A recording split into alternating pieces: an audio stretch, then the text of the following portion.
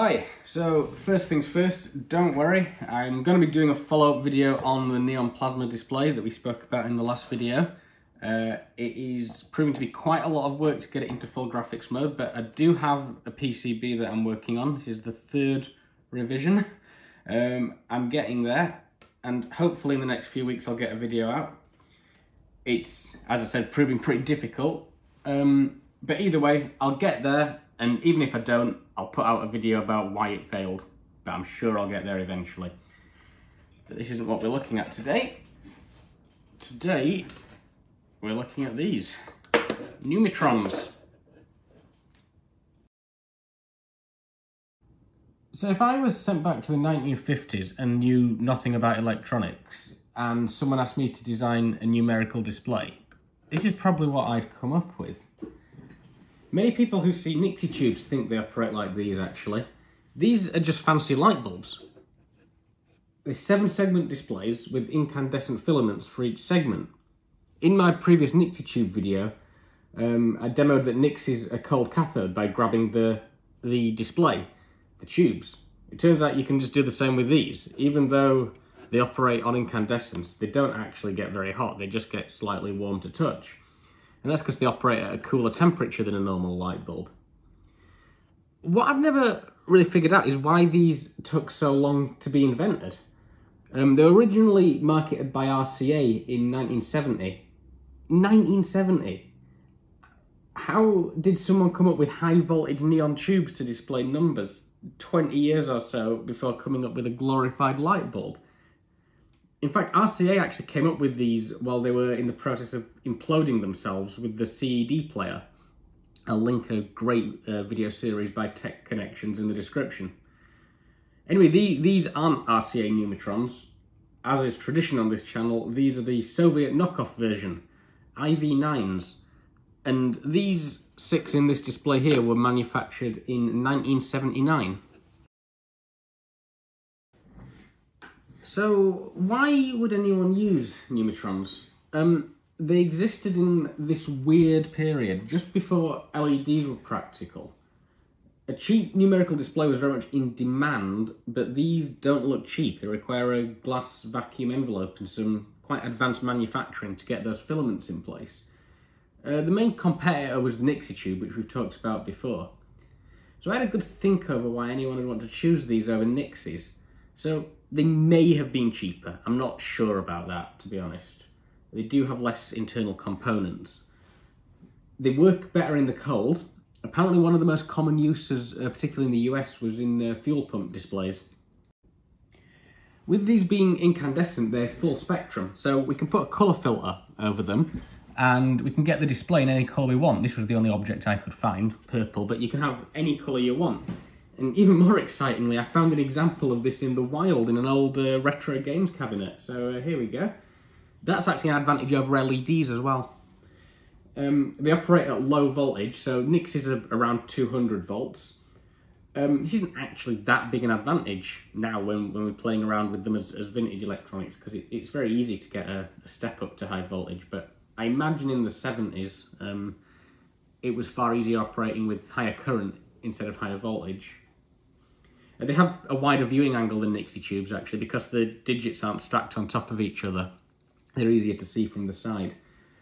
And the failure mode, they're not subject to sputtering or cathode poisoning like Nixies, so you have to worry less about maintaining them and writing in anti-cathode poisoning when you're programming. There are some disadvantages. They're incandescent, but they're low voltage, which means they have a high current draw. That caused problems on this project, actually, which I'll get to in a little bit. The brightness varies with unstable voltage source. So even I'm powering these with USB, but sometimes when multiple digits light up, you can see them kind of flickering as the voltage drops. You don't get that with Nixie tubes. It's all or nothing. They're either on or off. The refresh rate is slow. So when you watch as they turn on here, you can. I'll put that in slow motion actually. You can see them kind of ramping up and ramping down as they heat up. Yes, it does look nice, to be honest. They're not designed to look nice though. they have ambiguous failure modes. So, for example, you wouldn't want to use these in certain applications where you need to quickly look at a display and get a correct value. So, for example, if the bottom filament blows, a 3 could look like a 7, which obviously could cause issues. Probably the biggest disadvantage to me is that they're doubly inefficient. So because they're incandescent, they produce heat. They use a lot more electricity than something like an LED. But also, they're inadvisable to multiplex, so all of these are turned on at the same time. Unlike Nixies, where I was multiplexing them, so I use far, far less power. Let's talk about how I'm using these tubes. So I've recently moved from kind of building dedicated gadgets to instead hooking things up to a web-enabled microcontroller so I can display whatever I want on them. So with the neon plasma display, I did exactly the same thing. I can display whatever I want on that as well. I've hooked these up to an ESP32, which fetches data from an API. And I've actually built a few custom APIs which sit on Docker containers on this Raspberry Pi. So this just sits somewhere in my house, pulls information from various sources, and I use Fast API to write a few custom APIs which this hosts. I'm using the display right now to retrieve data from OpenWeather. They have a free API, so I'm getting live weather data here, temperature, humidity, wind speed, etc. The main use I designed this for was actually for machine learning applications. So for my day job, I'm actually a data scientist. And to explain what I'm using this display for, I suppose we need a crash course in neural nets. So I spend a lot of my time training up neural nets. I've got one going on my own PC here right now. And one of the big factors with neural nets is training runs can take a long time. So a training run is just the time where the model is looking at data and learning patterns, basically. Training runs are split up by epochs, which are basically just steps, training steps. So by knowing how many epochs you've already done and how many you have left to go, you can sort of see the progress of the model. Along with something else called a loss function, which is basically just saying the performance of the model. It's saying how well it's learning. So I wrote some custom Python code which integrates with an existing popular neural net library called TensorFlow. And what this does is it sends those two metrics, the loss and the epoch number, over to the API sitting on this Raspberry Pi. And then the ESP32 in here listens out for changes to that API. And if I either start a model or one is running at the moment, it'll interrupt anything else being displayed here and display the loss and the epoch number on the Numitrons. So I can have this sitting on my desk and I can monitor any training runs that I'm doing at the time. Now, if I'm not training up a model, which is most of the time, it reverts back to something else. So I have it here set to revert back to showing the weather data again. So there's always something on the display, and it'll just automatically update if I start training up a model. Then, as I mentioned before, we can display whatever we want on this as long as we can get the information to the microcontroller. So here I'm doing what I did in the last video. I'm doing the Russian vehicle losses live update here as well. Little detail that I forgot to mention is that the OLED display as well. Very cheap, simple solution. So that just tells us what's on the display.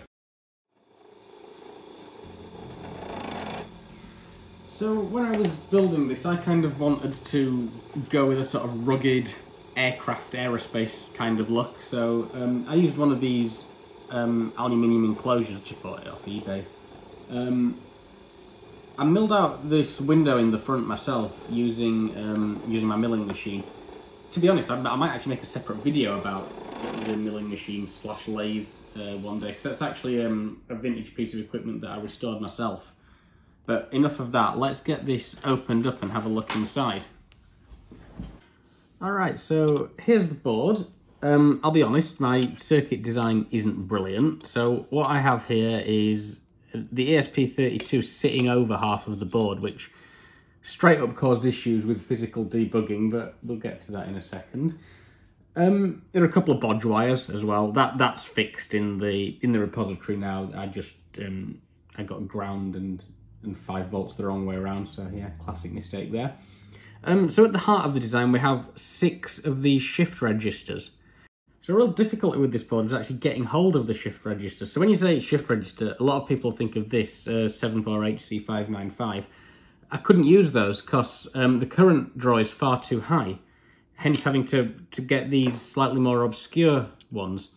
The problem was, at the time I made this in 2022, there's a global chip shortage, and the cost of getting hold of 6 of those was actually more than getting hold of the 6 Numitrons. So in the end I went with the tried and tested option of just getting cheap Chinese knockoffs. So they're almost certainly fake, but they do work. Kind of. You may have noticed at some point that sometimes the top filament in that bulb doesn't work. The filament's fine. It's just the shift register. There's something wrong with it. It might have been my dodgy soldering, but of course I can't get under here to fix that. So I'm happy to live with it. Even more hilarity, sometimes it does just randomly work as well. So for all I know, it might have been working the entire time in this video. But yeah, that aside, it's a pretty simple schematic. We just have the microcontroller into 6 shift registers. Each shift register drives a single Numitron. The ESP32 has an onboard voltage converter, so it's capable of supplying 1 watt in total. By my calculations, if all of these Numitrons are lit with all of the filaments, it's about 600 milliamps they draw, so there's a fair margin there. You will notice, however, though, that when we display a new number, it scrolls across. And that's because if I try and light up more than about 3 at the same time, it drops the voltage enough to cause the microcontroller to brown out. So we have to do everything gradually, hence the sequential lighting up of digits. And that actually took a little bit of thinking about how to actually do that. So when I'm using vintage electronics, I tend to try and run them under spec to prolong the lifetime. These are no exception. These are designed to run at 4.5 to 5 volts according to the Russian data sheet, but I'm running them at 3.3 volts. Assuming they're similar to the RCA Numitrons, which they basically copied off, the design life is about 100,000 hours at 5 volts. Now, filament lifetime is actually proportional to, empirically, somewhere between the 12th and the 16th power of applied voltage. You heard that correctly. So just taking the lower bound of that gives an a re-rated on-paper lifetime of like hundreds of years. Now, obviously, with them switching on and off like this, I imagine that's theoretical only. But I don't expect these to fail anytime soon. These are running at about 900 degrees centigrade. You can tell that by holding them up to a black body colour chart. And a typical incandescent bulb burns over 2,500 degrees centigrade. An RCA publication states their Numitrons were spec'd for 1,400. So I really can't see these failing anytime soon. The result is they're slightly dimmer, but they do have more orange colour. I think it looks quite nice, actually. Oh, by the way, when you see claims of world's oldest light bulb, or light bulbs that have burnt for 50 years or whatever, they exploit this principle. If you've ever seen one of them, they just run it under voltage. Sorry to disappoint you there, by the way. This is why I don't multiplex them. So the original product brochure from RCA actually recommends multiplexing these. Just looking at them, you can see there's a significant ramp up for them to reach visible brightness. Watch for them turning on here. So the only way to stop that, because with multiplexing, you're switching them on and off quickly, so you'd never get a decent display. So the only way to speed up that ramp up is to apply a higher voltage. So RCA recommend actually running these at 12 volts. The idea being the filaments heat up quickly, but then the voltage is switched off before they overheat and break. There's no way I'm going to do that. If I make a single mistake, if the microcontroller has a brownout, if there's a coding error where a filament gets stuck on, that's it, it's going to blow. The rule that I just mentioned had suggested 12 volts, they'd just blow in a couple of minutes. In reality, I'd be surprised if it lasted more than a few seconds, to be honest. As well, since incandescent filaments, they become more conductive as they heat up, multiplexing wouldn't actually use that much less power than direct drive. there'd be less components. Admittedly, the most expensive components here were the shift registers. I'd only need one of them if I was multiplexing. But it's not remotely enough of a benefit for me to try. I'm perfectly happy with them as they are. So I don't really understand why Numitrons came on the scene as late as they did. I've heard they were quite popular in aviation due to reliability and the readability. I mean, who wants high voltage tubes in a plane? But aside from that, it surprises me that they took so long to invent. They do look nice, and I'm sure these are going to be sitting on my desk for a while. But yeah, hopefully I'll be back soon with an update on the plasma display. If it takes me much longer than a few weeks, I might do a video about neural nets in the meantime. But until then, thanks very much for watching, and see you soon.